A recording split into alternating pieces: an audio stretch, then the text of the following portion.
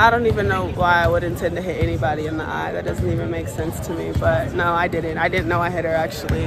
That was a flagrant foul. And it's blatantly a foul from Dijonai Carrington onto Caitlin Clark. I was trying to make a play on the ball, and I guess I followed through and I hit her. So obviously it's never intentional. That's not even like the type of player that I am. You know what Caitlin Clark said when she got fouled this hard? Obviously got me pretty good in the eye. It didn't bother me. Obviously it didn't feel too good when it happened, but it is what it is. They caught Caitlin Clark in the eye. Ultimately, she ended up getting a black eye out of it. The WNBA has been rocked by one controversy after another, and right at the center of it all, Caitlin Clark. The star who single-handedly lifted the league to new heights is now the target of malicious attacks, both on and off the court. Your biggest star, your meal ticket, the reason why you have relevancy, just got stabbed and assaulted and nothing. Recently, Dijonai Carrington made a shocking claim, stating she didn't intentionally hit Clark during a heated game. But we all know the truth runs much deeper than her empty denial. Caitlin Clark was assaulted yesterday in her very first playoff game in the WNBA. First 2 minutes of this game, this Dijonai Carrington stabbed Caitlin Clark with her fingernails right in the eye. Clark, already a league sensation, has been repeatedly mocked, hit, and even assaulted, yet she remains focused.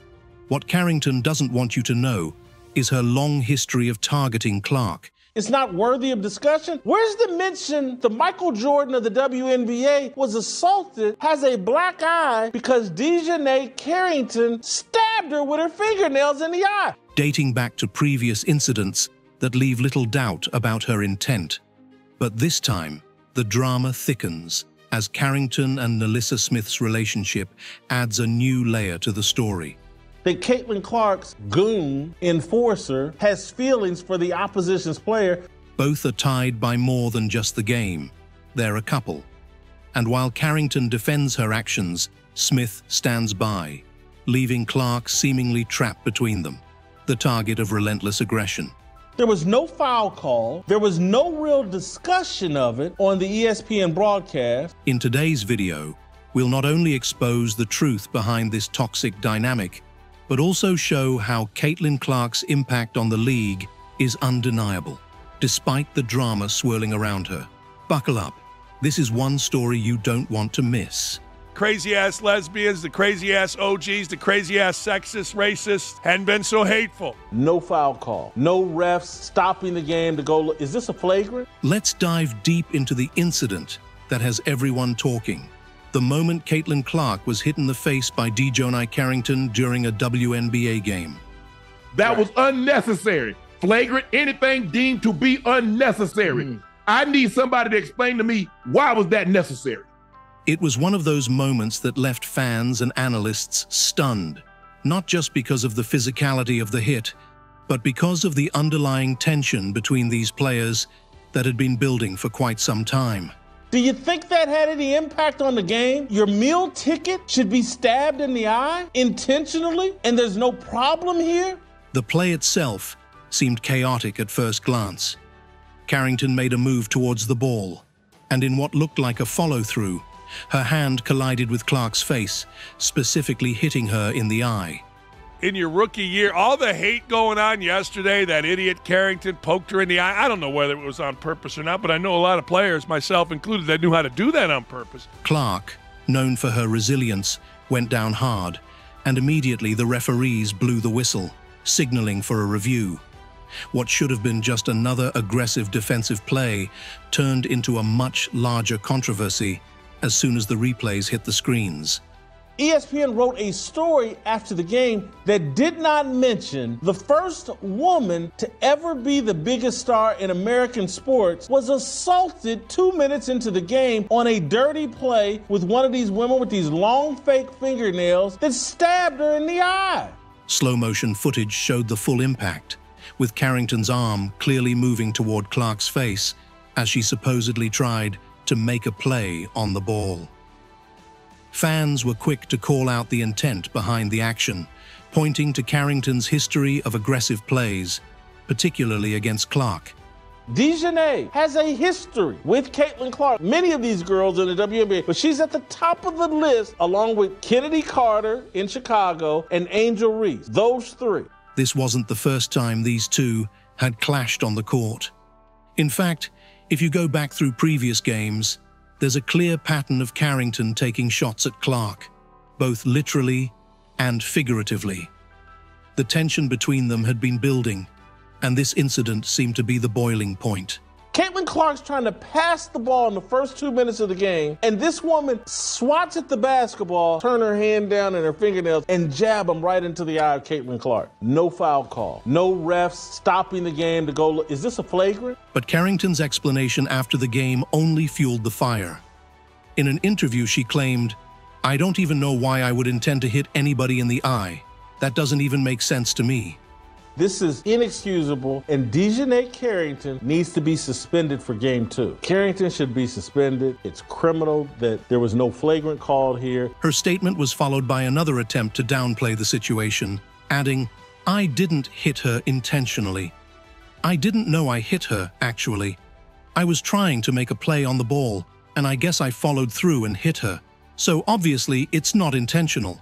That's not even the type of player that I am." Your meal ticket is under constant attack. There's been dirty plays all season. While Carrington may have tried to sweep the incident under the rug with these remarks, anyone who's been following the rivalry between her and Clark knows better. This is inexcusable, and Dijonai Carrington needs to be suspended for Game 2. There's a long history of on-court tension between these two athletes, with Carrington often at the center of questionable plays involving Clark. Some fans and analysts were quick to point out that this isn't the first time Carrington has used her physicality to rattle Clark. This is simply the most blatant case yet.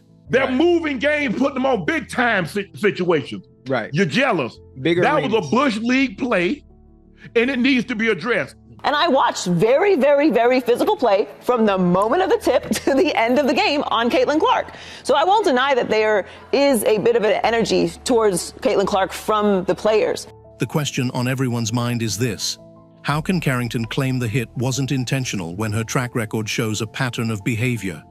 Let's not forget the multiple times in the past where she's gone out of her way to throw Clark off her game, whether it be through aggressive screens, hard fouls, or even verbal jabs. Do you know what would happen if she fought back in a real way? She did. She slapped Carrington later in the game. But she's also smart enough to know fighting some angry black lesbians, not her job, and it would lead to a collapse of the league. It seems this latest incident is just another chapter in Carrington's ongoing effort to unsettle Clark, and her post-game comments only make it more suspicious. Obviously got me pretty good in the eye. I don't think it affected me. Honestly, I felt like I got good shots. They just didn't go down, and obviously a tough time for that to happen. I got some really good looks. I felt I had pretty wide open threes in the first half that you usually make. So that's tough, but I felt like I battled and tried my best, took care of the ball. It didn't bother me. Obviously it didn't feel too good when it happened, but it is what it is. What's even more striking is how this is being framed by the media.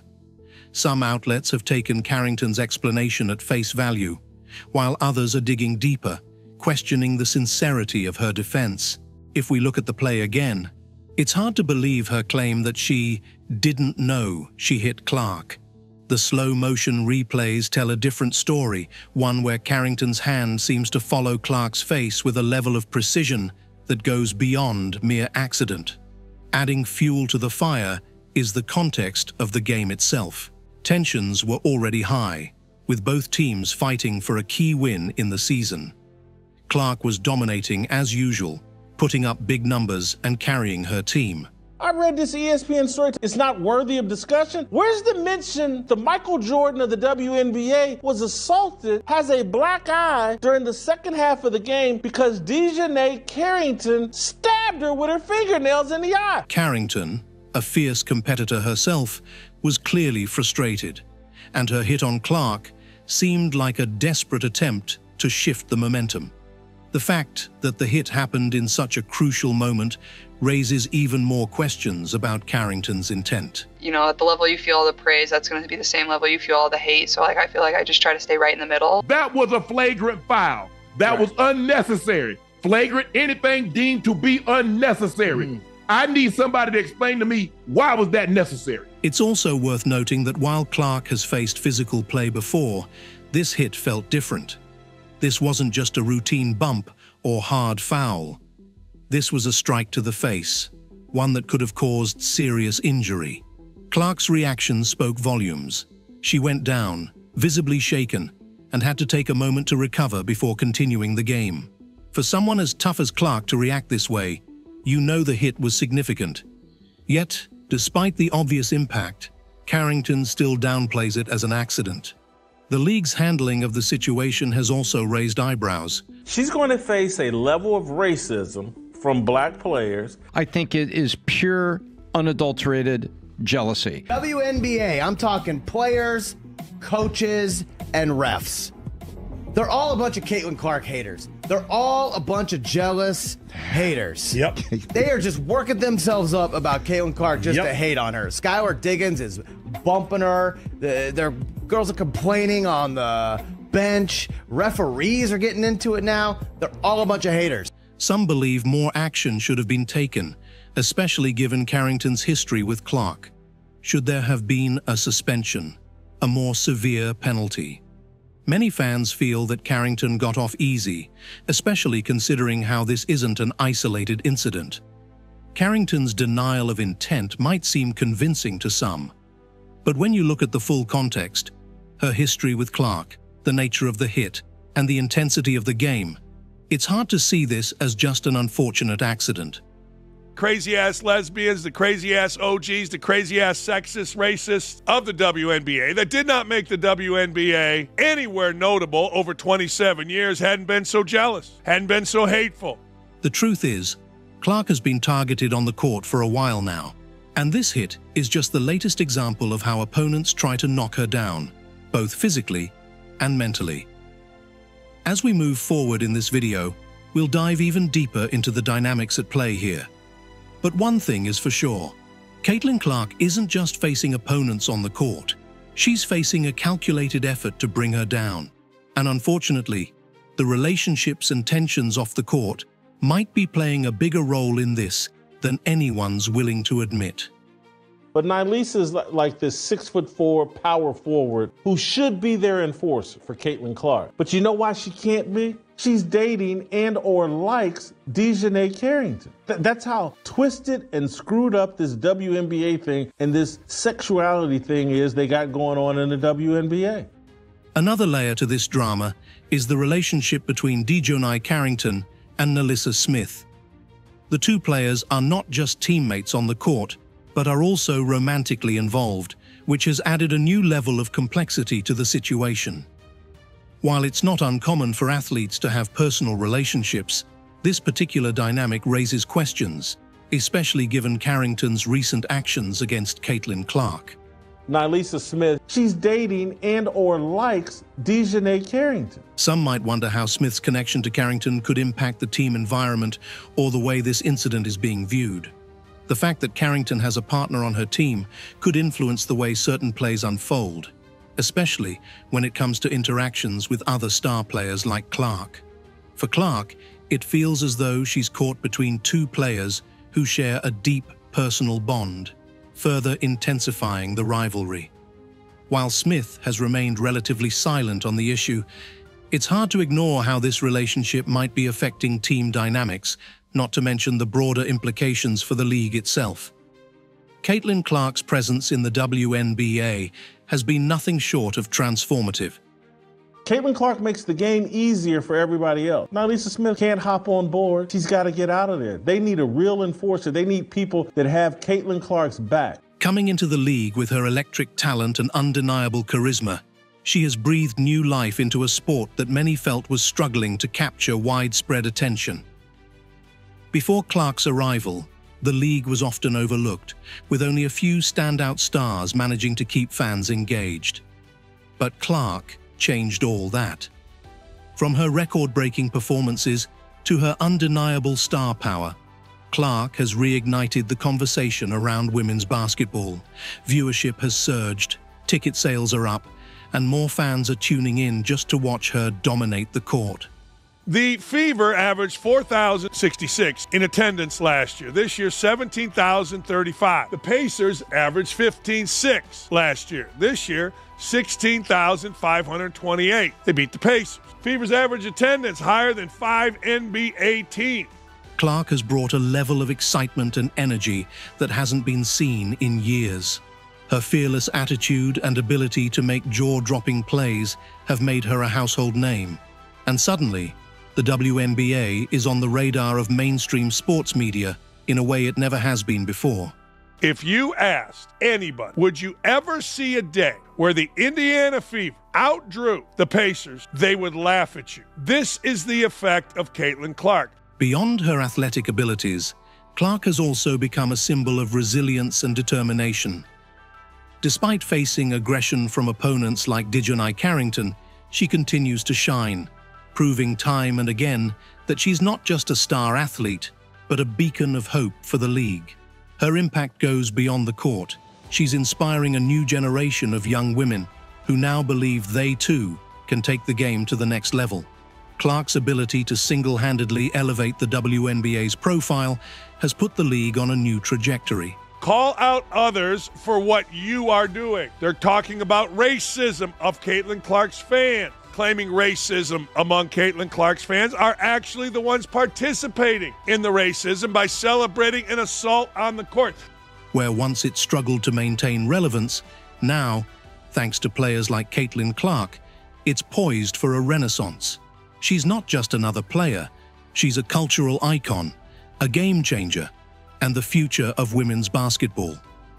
The WNBA has long needed someone to propel it into the spotlight, and Caitlin Clark is that person, proving that her influence is far-reaching and undeniably crucial to the league's growth. Go ahead, Andrea, I'm not going to let you make it seem like Caitlin Clark was averaging 5 points a game. At the time, she was still averaging 16 points a game, which was more than a lot of other guards that made the team. So don't do that. Don't make it seem like she was averaging 5 points and this was like a handout. No, it wasn't a handout. Look at her numbers. Look at her numbers comparable to the other guards that were on the team. As we wrap up this deep dive into the Caitlin Clark controversy, the relationship dynamics between Dijonai Carrington and Nalissa Smith, and Clark's monumental impact on the WNBA, one thing is clear. The stakes in women's basketball have never been higher.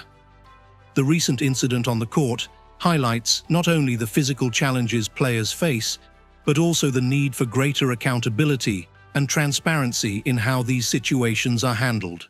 Caitlin Clark, what she's doing doesn't minimize what they've done, but we should have been giving her the credit. We saw the ratings, we saw the merchandise sales, we saw the attendance, but y'all want to make it about something else. Oh, what about the women that laid the foundation? What about this? What about it? That ain't got nothing to do with Caitlin Clark. Caitlin Clark is box office. She's doing this. And instead of giving her credit, y'all tried to make it about, oh, y'all poo-pooing the old guard. Y'all never talked about the old guard like this. Nah, I ain't gonna let it slide. Dijonai Carrington's denial of intent raises questions about the integrity of her claims, especially when looking at her history with Clark and the pattern of behavior that seems all too convenient to dismiss. The dynamics between Carrington and Smith, though less explored, also cast a shadow on the broader narrative of sportsmanship and fair play. Yet, amid the turmoil, Caitlin Clark's star continues to rise, proving that her impact goes far beyond the court. White girl is successful. White girl more popular. White girl must be bad. Bad white girl. We see it in politics with bad orange man. And of course your fans are racist. You racist! She has taken to two things that, well, most women go to in sports when it's not going their way. Shaking their ass and calling people racist. We understand that the world that we live in can easily be defined by white racist, white bad.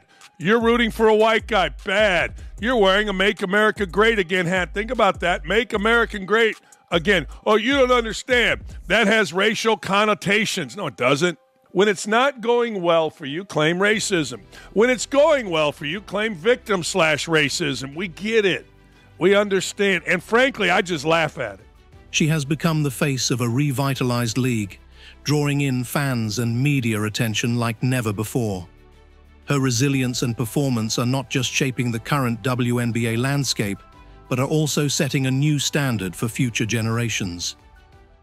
This situation is a reminder of the power of individual athletes to transform their sports and the importance of addressing every aspect of the game with fairness and respect. As always, thank you for tuning in. Don't forget to like, subscribe, and hit the notification bell so you never miss out on the latest updates and in-depth analysis.